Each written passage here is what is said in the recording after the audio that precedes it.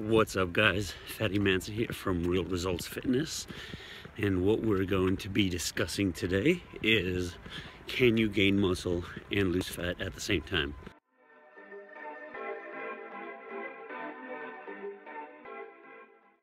We see it everywhere, right? You're always seeing, like, especially with social media now, you see it on Instagram everywhere, build muscle and lose fat, or, you know, this program is going to teach you exactly how you could lose fat and gain muscle at the same time.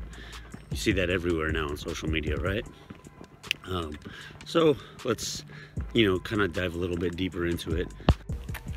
The extremely short answer to it is yes, you can, but it's not going to be as easy as it's set out to be, like on all these advertisements.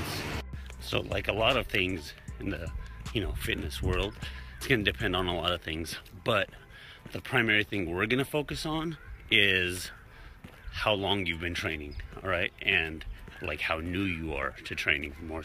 If you're completely new to training, and let's say you're in your first few years, like first 3 years, I want to say it is, it's much easier for you to gain muscle and lose fat at the same time. Another example of when you can lose fat and gain muscle or tone is when you've been injured for a while.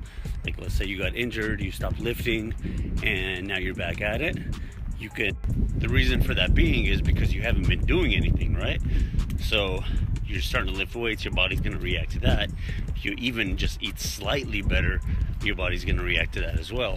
And that's why in the beginning, so as an example, let's say you've trained in the past and you were at that stage, like you lost a lot of fat, gained a lot of muscle, you got a significant other, boyfriend, girlfriend, whatever, and by now you're probably thinking like, what are you talking about? I see it all the time. I see people gain fat and lose muscle still, and you can see it by the pictures.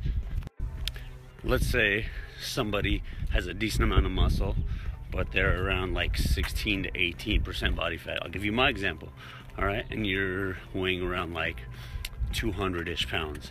Okay, so you can see the muscle, they got muscle. So in that scenario that I just explained to you right now, when that person cuts their body fat, okay, they're gonna look like they have a ton more muscle, but in fact, they weigh a lot less. So when it's all said and done, they didn't just transfer that 200 pounds of body weight and all of a sudden became 200 pounds of lean muscle. They're more than likely around 180, 190, just depending on how much muscle they carry. Once you do reach like a certain level of leanness, or a certain level of body fat, I should say, then it is easier to start doing that, and you can do that through like a body recomp, but that's